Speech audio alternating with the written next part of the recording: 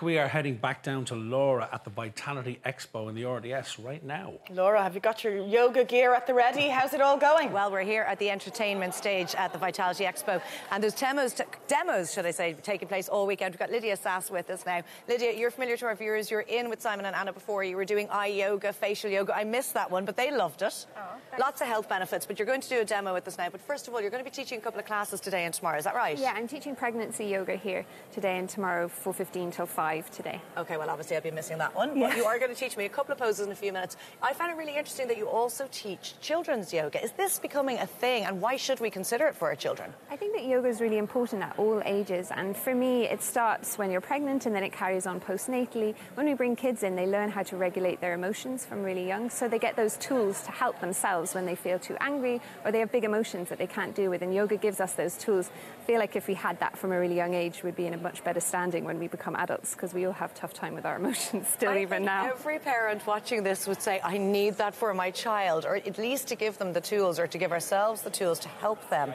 calm down a little bit when they need to, because certain times when they're small and they're toddlers and they have these frustrations, they don't know how to vent them. No, I know, and I think a lot of stuff for kids, they feel out of control, and anything they can do where they feel like they have a little bit of that control is really important, and yoga gives them that. They kind of latch onto it. They know, if my tummy's sore, I can do this pose. If I'm feeling angry, I can do lion pose, and they feel like, okay, I can take that control back.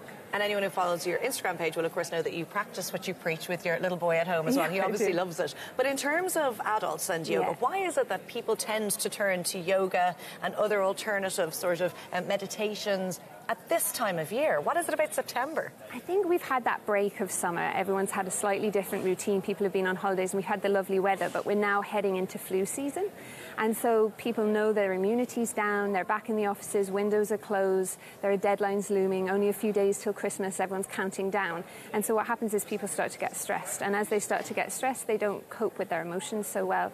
Anxiety levels build, you have a rise of people not sleeping well, and yoga can really help moderate these things. Well, we're going to go into a couple of poses now you're going to teach me. What's the first one? The first pose that we're going to do is eagle pose. An eagle pose is a balance pose. So what's really great about our balance poses is they help to regulate our emotions. So they help balance our hormone levels, they help us to build melatonin, to sleep a little bit better, and they give us single-pointed focus. So a lot of the stress comes from when our mind is just running constantly and it's never stopping. And when we're focused on one point in particular, it gives us that little bit of a break for our mind to switch off and feel a bit more calm. And I would argue as well, I suppose, at the end of a long day, if you've been working hard in an office or elsewhere, when you come back home, you know, you may not necessarily want to go out to a cycling class, spin class, aerobics class, whatever it is that's going to hype you up again. Now, it does suit a lot of people, but I can also understand the attraction with just quietening the mind. Well, I think that's the thing, is a lot of us who have those go, go, go jobs, we tend to reach for go, go, go exercise because it's our comfort zone, and we think like, okay, if I just work it out, I'm going to feel better. But actually, when we're going all day long, we stay in that stress response, the adrenaline fight or flight system in our body,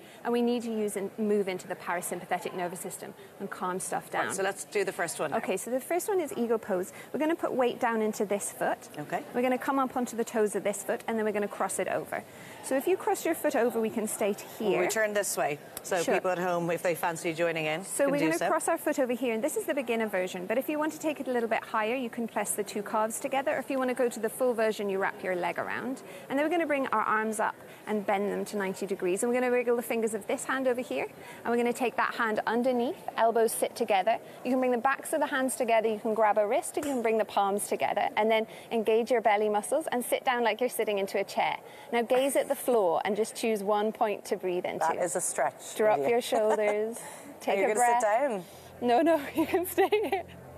And then open your arms really wide like the wings of an eagle. Inhale up.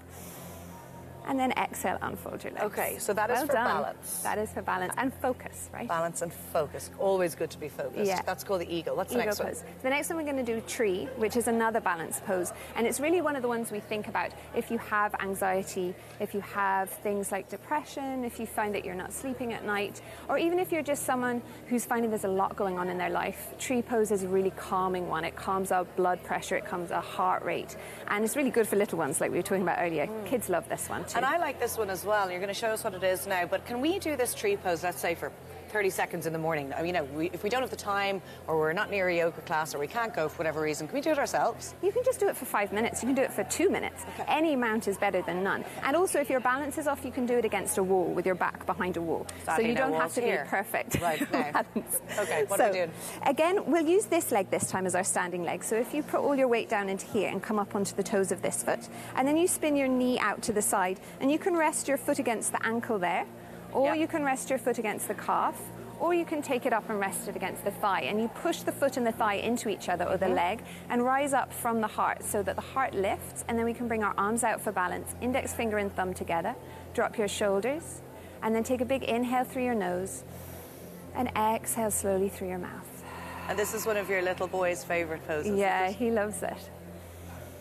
So this is just to quieten the mind, get our balance in check. Yeah, and what you can do is just pick a point on the floor to look at, and that helps to release your mind so that you're focused and This one I easier to can balance. manage.